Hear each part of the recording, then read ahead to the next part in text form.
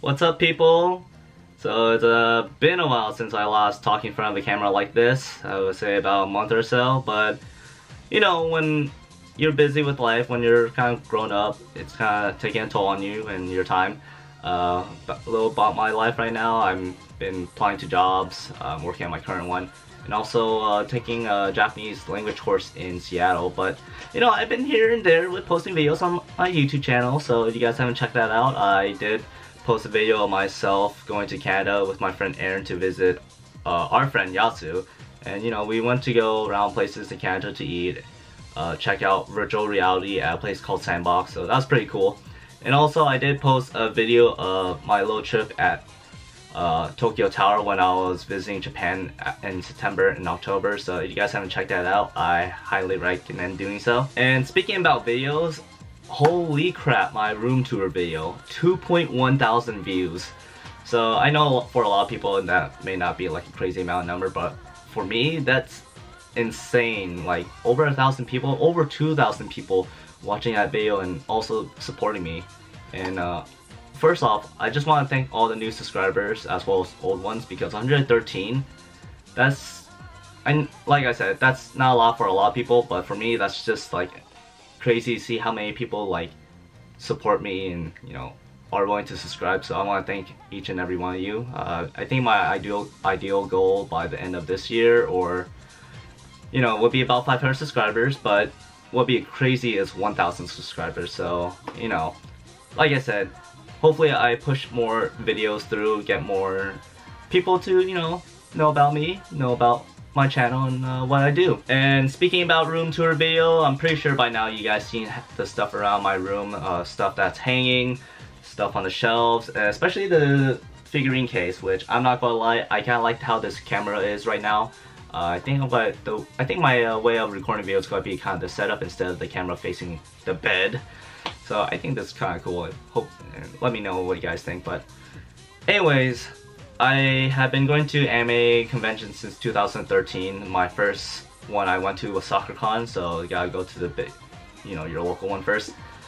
But I've been collecting anime stuff since middle school time, and it wasn't until 2013 I kind of went full-blown hard, since that's when I ended up getting a job, started collecting my anime merch. So you know, I'm not going to count 2020 yet because it's still like the beginning of the year, but over 6 years of just like going hard on just buying stuff that I like, adding to my collection, you know, you realize there's so many stuff that you have, and then there's stuff that you cherish. So in this video is going to be my top 5 anime treasures. I don't know why I say anime treasures. I would say like most valuable anime goods in my collection.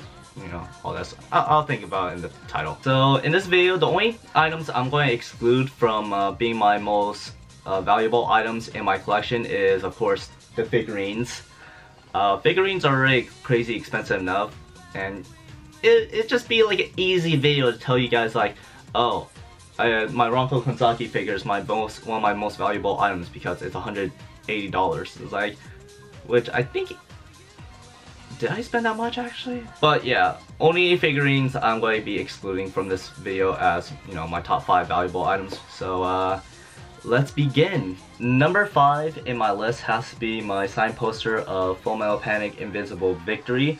So this poster is actually signed by the creator himself, Shoji Gato, with his signature right there. And over here is signed by the voice actor of Kaname, Satsuki Yukino. So, you know, I remember being introduced to this series back when I was in middle school. I watched Fumafu with the anime club, and I started to love the series. And it's fun too because I'll try to watch more of this, but I end up going to Fullmetal Panic because you know, when you're new to the anime scene, you don't really know about like spin-offs. And so I was watching the main series, being confused on like, I remember this being funny, I don't remember it being this serious. And Crunchyroll didn't exist during that time, so you know, the only way I was finding animes was either through Toonami, Comcast when they had like episodes. It was like one of those free episodes. It was weird. And pirated sites. And don't go pirated sites. Go support your support the anime industry. Go Crunchyroll. But that time, during my time, Crunchyroll didn't exist, so you know, this was my only means of finding Fullmetal Panic series. But yeah, this has deep meaning in, you know, my time growing up, especially in middle school, and watching it and try to find the episode. So yeah, this is number 5. Number 4 in my list is my album of Overfly from Haruna Luna. So get a good look. So in here you got her autograph, and right here you got the autograph of Aoi. So this kind of has sentimental value for me, for the fact that I bought this during my first anime convention, as I mentioned before, SoccerCon 2013. Or was it 13? Yeah, it was 13. It was 13. Because that was when the creator of Sword Art Online himself, Reki Kawahara, actually made his first appearance in the US. And also, it was probably by far one of the biggest years of SoccerCon like since, because you got the creator of SAO coming for the first time, you got the voice actor Bryce Papenbrook, and you also got the singers who did the opening and ending theme. So of course Haruna Luna and Aoi, and they performed a concert at SoccerCon. So you know, being my first concert, being my first anime convention, this has a lot of value for me, just because it's one of those, this was one of the first things I bought at the conventions. And you know, when you're, I have to tell you, if you guys have not ever been to anime conventions, or you know someone that hasn't been once to one, I would recommend bringing someone along with you, because it will be a mind-blowing experience for them. And it's funny too, because one of my friends, Anthony, who I met at Fanmade through my friend Tony, we brought him to his first anime convention, which was Fanmade 2019, and he was mind blown. He was blown away with the fandom and like just the community itself. And we brought him to Anime Expo 2020, or no, 2019 as well.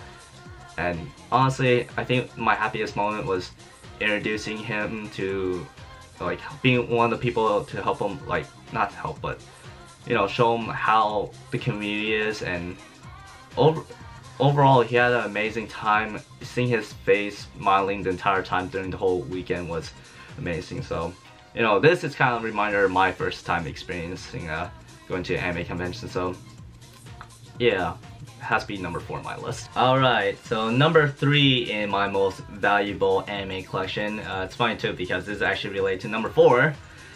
And number 3 is my Sword Art Online wall scroll. I'm pretty sure you guys have seen this if you guys saw the anime room tour video.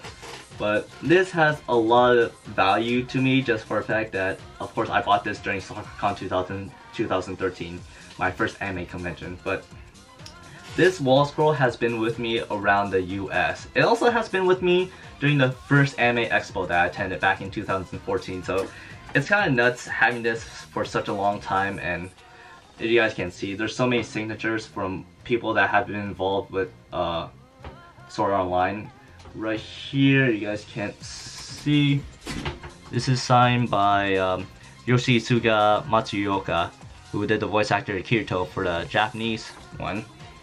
You got right here, you got Reki Kawahara, who is the creator of Sword Art Online. But you got a lot of people that are involved, the illustrators, character designers. I think the funniest one I have is right here, because this is the first Bryce Papenbrook signature, and then right here is second one, which is the reason why it says ×2. So I actually had him sign it twice, which is just funny for both of us. But yeah, this has a lot of sentimental value, just for the fact that it's been with me almost the whole time, almost every convention, so it's kind of crazy. I think my end goal for this is to get everyone's signature. It's funny too, because the only people I'm missing is mostly Asuna's, which is like the most important person of both the Japanese and the English actors autograph. But yeah, this has to be my number 3 spot for my anime collection. Alright, so number 2 in my list, I have to say, this item itself is, you know, not the whole reason why I put this in number 2, but it's the series itself that want me to put this item number 2, and this series has pushed me from becoming an anime, casual anime fan to a hardcore one who wants to like go to conventions, watch every anime, collect stuff, and meet other people that share same interests. And this is one of the ones that have given me a passion to want to pursue a career in the anime industry, and and that is the Melancholy of Haruhi Suzumaya. So this is the Ultimate Edition, which features season 1 as well as the other 2 spin-offs. It doesn't include the movie, which sucks, and you have to buy that separate, which I have right here. I love the movie. The only funny thing about the Ultimate collection is it doesn't have season 2, which I kind of understand. Season 2 kind of wasn't that great, but it did have an important part in the arc, yeah, or at least important parts in the series. But yeah, the Ultimate Collection, it features the 2 spin-off of Nyon Churan-san. There's no way I can pronounce this at all, but this is a little cartoon spin-off of Haruhi Suzumaya. I never actually watched this yet because, like, I don't know how I feel. I mean, it's pretty cute. I'll give him that. But yeah. Oh, this one I actually did watch a lot. The Disappearance of Nakato Yuki-chan. So this one's a good one. This was like a, alternative world of what happens if this. But this one's a good one to watch. And the main one that got me into it, and this one's pretty cool because this one's signed by the voice actor Haruhi Suzumaya herself, Aya Hirano, who does the voice. And you don't know her, she did voice of Lucy from Fairy Tail for everyone that must know. And also, what's her name? It starts with M. Misaki from Death Note. But yeah, this series has been my driving force since growing up, or at least like my middle school, high school times. And it's funny too because this series was such a big influence in the anime, I would say the anime community since 2006, 2008. There's even a video online where everyone's doing the, that's the thing, everyone doing the ending theme dance of Haruhi Suzumaya. And there's a video where they actually did that in Akihabara, and everyone, if you don't know about the series, you have to at least know about the dance. So anyways, this series is my number 2 of my most valuable anime collection set. Alright you guys, so it's time to show you my most valuable, my most sentimental, my most, I don't know what to say because I'm pretty sure you guys kind of get the gist of this, right? But this is pretty much, I would say, the heart and soul of my anime collection. I mean, if there's a fire that happened, this will be the first thing I grab, from my anime collection. But that is number 1, Volume 3 of Fooly Cooly. So this is funny because this is before Funimation licensed the Fooly Cooly series. So this is from Production IG. So it's kind of like old school DVD. And if you guys can see clearly close, this is a signature. This is the signature from Kazuya Tsurumaki, who is the director of Fooly Cooly back in 2004. Or was it 2003? And if you see the silver lining right here, this is actually signed by the voice actor Haruka Mayumi Shintani. So this is the Japanese voice actor's autograph. And right here is signed by Kyrie Walgren, who is the English dub actor for Haruka in the series. But yeah, this has a lot of sentimental value for me, just for the fact that this was a series I watched on Toonami at like 12 or 1, and when I was little, and I was blown away by the graphics, the color grain. It was just, even though it was only a 6 episode OVA, it was probably by far amazing how the story portrayed and the themes of each story about life growing up. And this is pretty much my passion. This is how, like, my push into like being introduced to anime. I mean, technically Dragon Ball Z is, but it wasn't until like this series pretty much taught me like themes, a lesson, because Dragon Ball Z is just like punching, fighting. Gundam's just like literally cool mechs, but this one has its story to tell you, and you know, that's when I've been paying attention a lot more to, like, oh, this doesn't have to just be action, but fantastic storytelling. You know, that's just for me. People have their own different opinions, but yeah, just show you guys the inside. It's pretty cool because this was during Anime Expo 2016, and I still have that ticket right here. You guys want us to see that? Focus. Wow, camera does not like to focus. And there's a ticket right there. And this one's pretty cute too, because look at this one. This was handed to people who went to her booth, but you have to get a ticket, which is this, and she would hand you this. And you know, this is really meaningful. This is, no matter what, like I said, this has to be my #1 in my anime collection that I own, and you know, it means a lot to me, so yeah, #1 in my list. Anyways guys, I hope you guys enjoyed my top 5 most valuable items from my anime collection. If you guys did enjoy it, please leave a like, subscribe, and usually I typically say comment below, but for this one, I do want you guys to comment below what your heart and soul item is for your anime collection, because you know, I just showed you guys mine, which is the Fooly Cooly signed by director and voice actors.